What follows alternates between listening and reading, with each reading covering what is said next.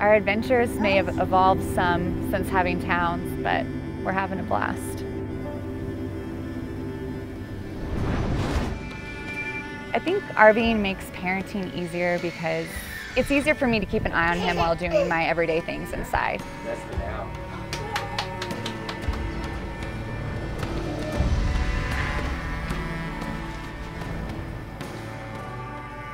I plan on putting together a book of all the memories and all of our travels so that towns can look back on it and remember those moments. So my process, once I find a location, I lug my tripod, set it up. I can adjust everything from my phone, and it allows me to take family photos.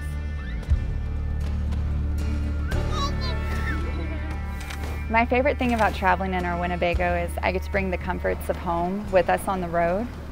It was a pretty seamless transition from living a city life to becoming part-time RVers and camping out in the outdoors. Probably has the best office in the world. I have a 360 view with all the windows, and while I'm working, I can look through the window and see my husband tossing my son up in the air.